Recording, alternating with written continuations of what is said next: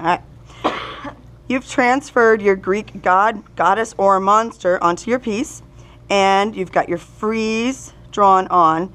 I'm not sure how well you're going to be able to see this, but you don't really need to see it. Just trust Miss Littlefinger here. We can see these lines. So it doesn't really matter if I can see the lines. It's important that you can see the lines. So I'm going to have my tool. This is a sgraffito tool. My pottery. I'm going to put it on my lap. I just noticed here, there's a little plaster in here. We want to try not to put any plaster with clay. It's a bad thing. It makes it so that the pottery doesn't dry out, and then you go boom.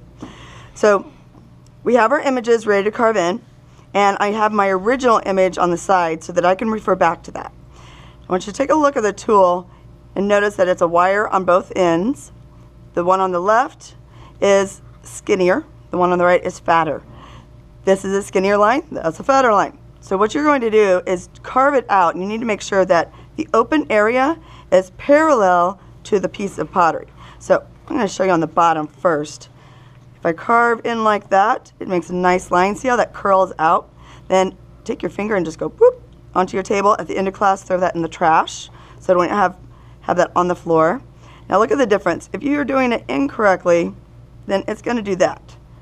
So that leaves a little bit of clay kind of hanging up. So the first time you try to wipe stuff off, it clears it all out. So that doesn't really work. If I rub my hand over that line, it's totally cool. So here again is the skinny one. And now this is the fat one. Fatty, fatty, fatty. There's the fat one. All right. So I want you to practice. Before you get to this part, I want you to practice with your tool. And I want you to carve out your name on the bottom. And that should give you just a little bit of practice. So just like with the Egyptian art that we did earlier this semester, you are going to make sure that you're turning the piece. Don't try to move your arm out. You need your hand-eye coordination. You need to keep your elbows down so that you can do that. So you're each going to remember to keep your pottery. Try not to touch the black area. On the last day, we will get out paint. So I'm going to lay that down, gentle. I'm going to try not to touch any of that. I'm not going to lift it up by the rim. The lip is also called the rim. I'm not going to do that. Oh, this is an important time. Hey, look what I just remembered.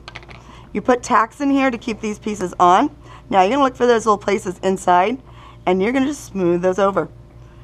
That's going to smooth it over enough that once we put that glaze on there too, you're going to be good to go.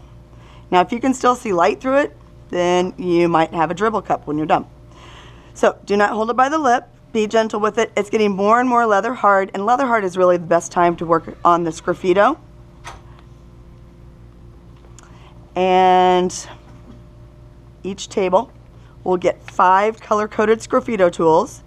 If you see someone misusing this tool at your table, I really, really, really, really need for you to let me know immediately. These are not cheap materials. I did not skimp on these tools for you. All right, that's all. Go ahead and applause. Go ahead.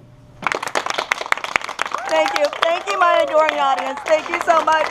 Oh, I'd like to thank my mom. I want to thank my friends and my dog. Oh, and Mr. Little, of course.